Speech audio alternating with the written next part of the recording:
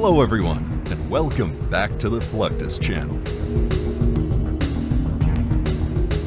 It's one of the most dangerous aircraft most pilots will ever fly, but for 70 years, it has served as the backbone of the US spy machine.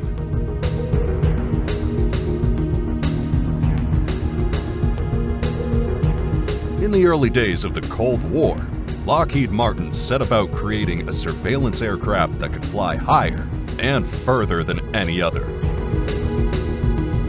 The U-2 Dragon Lady. But because this plane can reach altitudes of 80,000 feet, pilots and ground crews must undertake some serious preparations. In order to escape enemy sensors, missiles, and other defenses, the U-2 must fly at the very edge of space.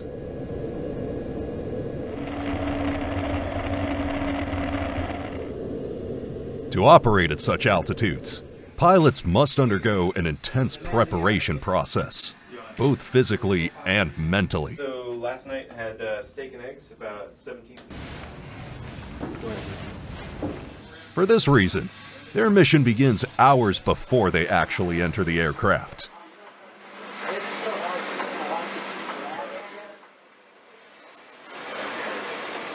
U-2 pilots not only alter their diets, but wear specialized heavy flight suits.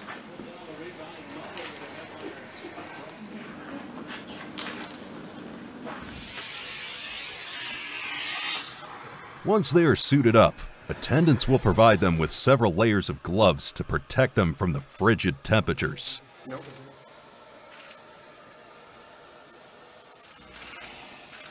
Green is helmet.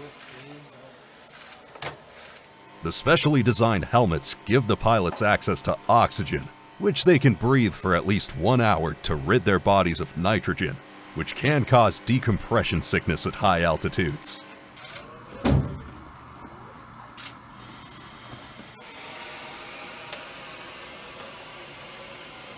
Even before World War II, pilots and engineers knew that the human body simply could not function beyond certain altitudes. The combination of extreme cold, lack of oxygen, and decompression sickness meant crews needed to wear some sort of protection. Alright, sir, let me know when it's good. Alright, sir, going up on 2. What started as simple oxygen masks eventually started incorporating designs from the ongoing space program. Yes, sir, can you...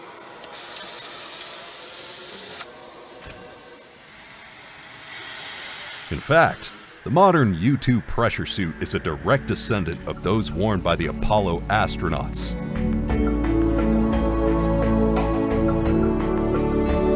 Though the suits are life-saving, they are also cumbersome.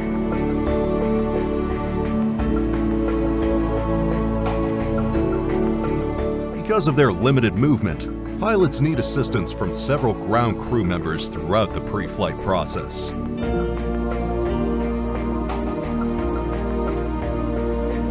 After the oxygenation process, pilots are driven to their aircraft, carrying a suitcase of oxygen the entire time.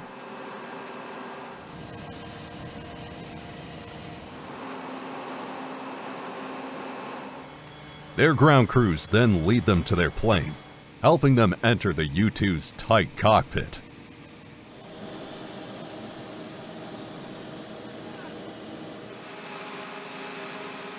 After being strapped in, the oxygen suitcase is removed, and the pilot is plugged into the onboard oxygen system.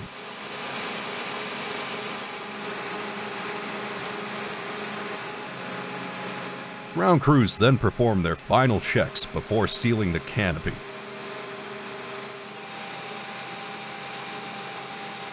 He is now ready to undergo one of the most demanding flights a pilot can encounter.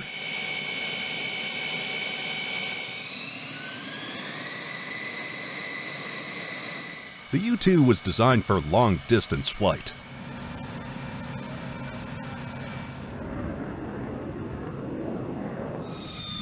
As such, The engineers gave it long, glider-like wings that are more than 40 feet longer than the fuselage.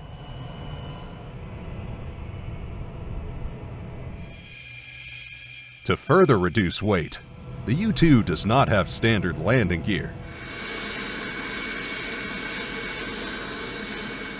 Instead, it relies on a bicycle-style tire configuration, with a single wheel in front and another at the rear.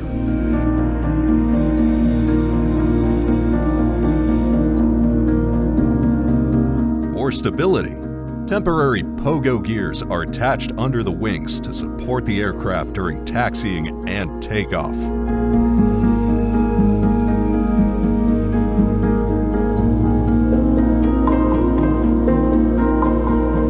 In order to maximize safety during takeoff, a designated chase car follows the U-2 down the runway, providing real-time instructions to the pilot to ensure he can take off safely.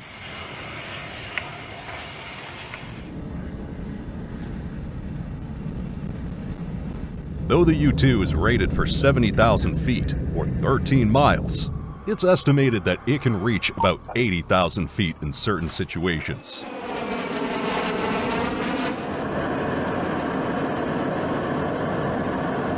This is high enough to reveal the curvature of the planet and provide the pilot with glimpses into space.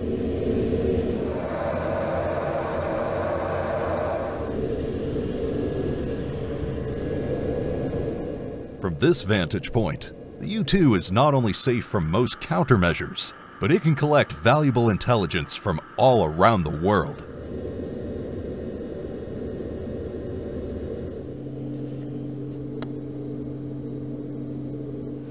Landing the U-2 is often described as the hardest part of the mission. Right rudder. 1. Because of its lightweight construction, the aircraft is difficult to control at low altitudes.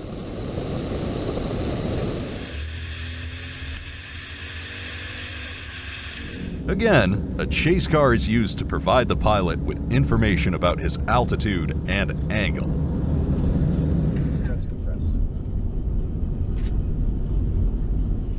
Once on the ground, the plane's massive wings caused it to tip over.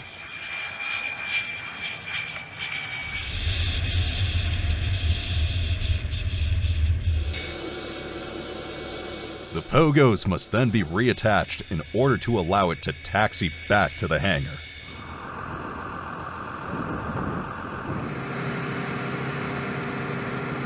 The reason why pilots, ground crews, and the Air Force itself are willing to go through the trouble of operating the U-2 is because it provides incredible reconnaissance results.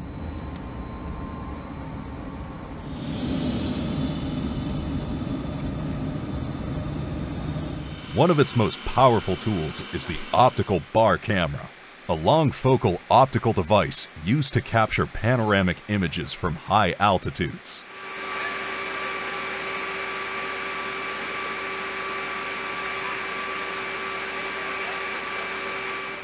The camera on board the U-2 is capable of producing high-resolution photographs of landscapes, cities, and military installations in a single pass.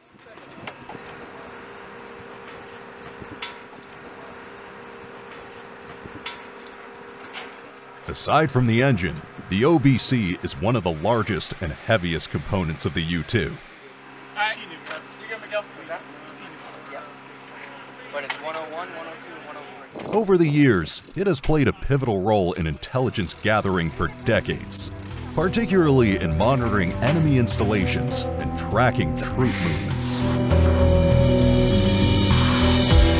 It has also had non-military uses, such as acquiring scientific research, gathering atmospheric data, and tracking environmental changes.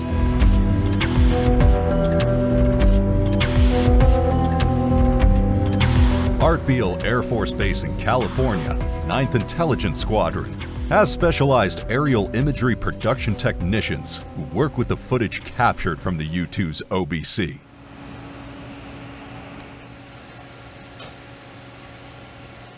Once a mission is complete, the real work begins on the ground.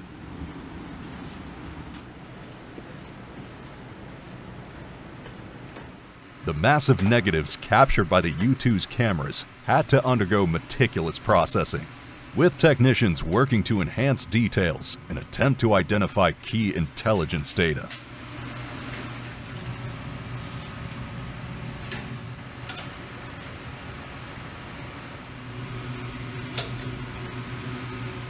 The resulting images are printed and scrutinized, with specialists searching for the smallest anomalies that might indicate things like missile silos, aircraft movements, or hidden bunkers.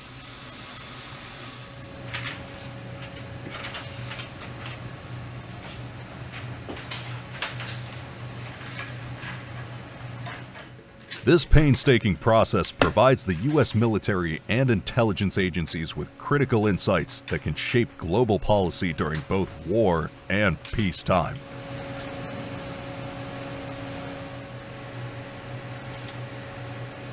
Despite its delicate appearance, the U-2 is a workhorse, with many of the aircraft having undergone thousands of mission hours.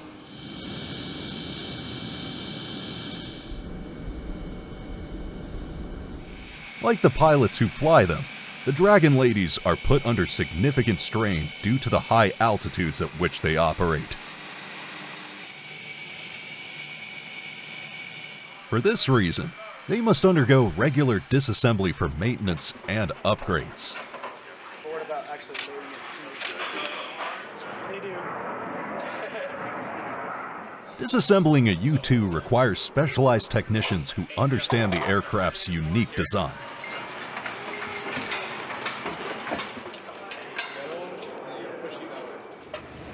Because of Lockheed Martin's focus on reducing weight, the plane has a more modular design than others, allowing the engine to be removed from the fuselage in a single piece.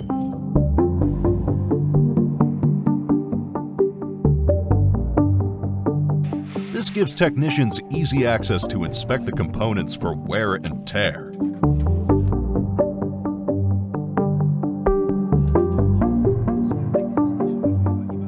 During this process, the entire plane is stripped down, tested, and reassembled to ensure it remains mission ready for the next flight.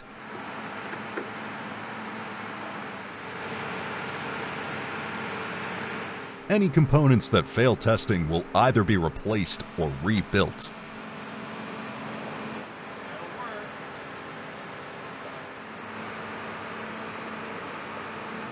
At the heart of the U-2 is its General Electric F-118G-101 turbofan engine. There you go. This powerful yet efficient system is designed to keep the aircraft soaring at high altitudes, putting out a total of 17,000 pounds of thrust.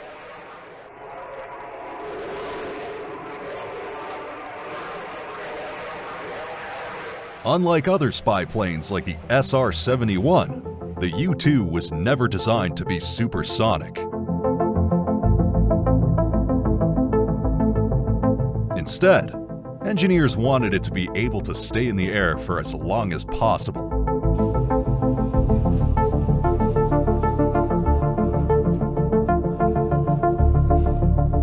Testing is an integral part of keeping these engines running smoothly.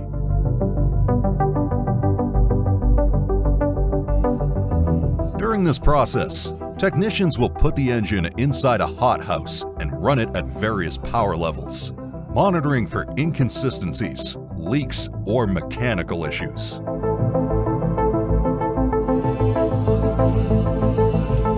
At 7 decades old, the U-2 Dragon Lady remains an integral part of the U.S. spy apparatus. Pretty cool stuff right there.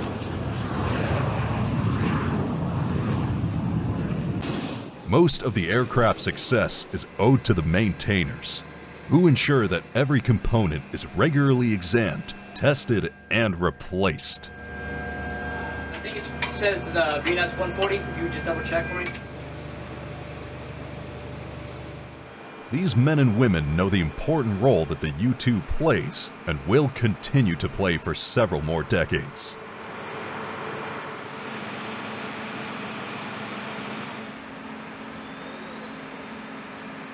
With their hard work and expertise, the Dragon Ladies of the U.S. Air Force will continue to fly high.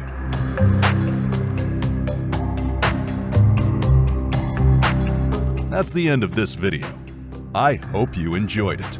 Make sure to subscribe to this channel so you don't miss any of our new content. See you next time.